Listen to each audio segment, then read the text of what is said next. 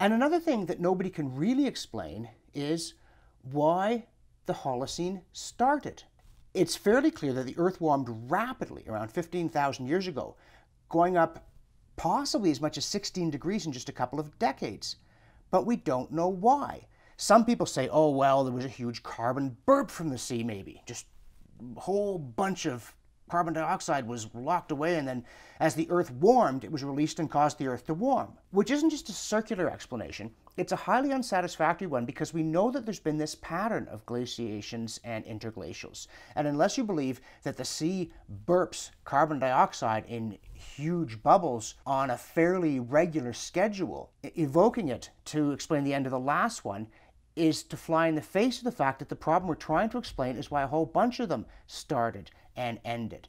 Again, there's a kind of obsession with carbon dioxide that makes it the explanation, even when, as an explanation, it's totally inadequate to the thing we're trying to explain.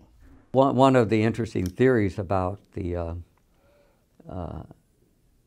end of the last ice age was that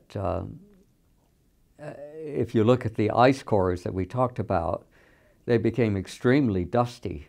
And so the implication was there was lots of deserts all over the Earth at the peak of the last ice age, the last glacial maximum.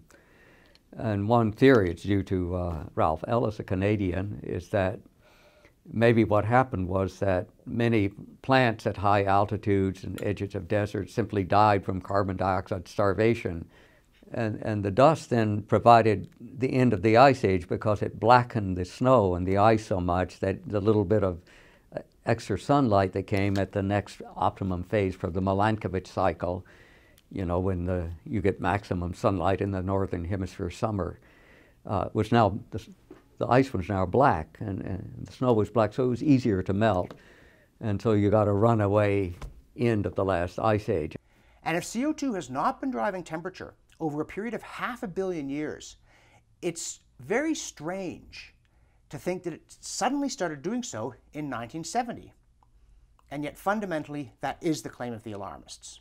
Now, occasionally, to be fair, they will try to go back further and make the argument that CO2 has been driving temperature for a longer period. But when they do so, they make a mess of it.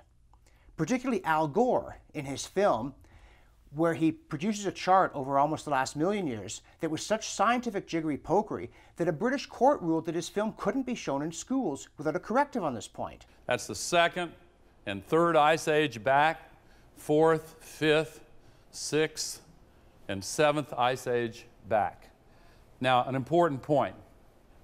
In all of this time, 650,000 years, the CO2 level has never gone above 300 parts per million.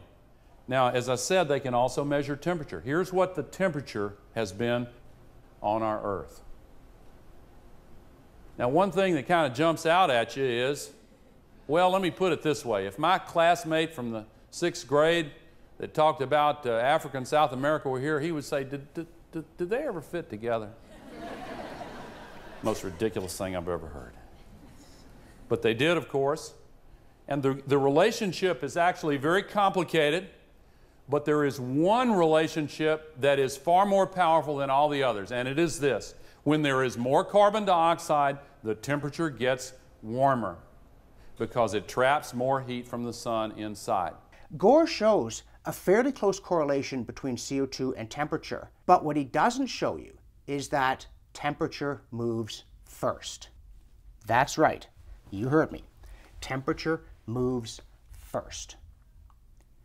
The mechanism that operates here, at least on the fairly small scale, appears to be that as the Earth warms, more CO2 is released from all its natural sinks, both decaying vegetation, which decays faster, and from oceans, which as they warm, release rather than absorbing CO2.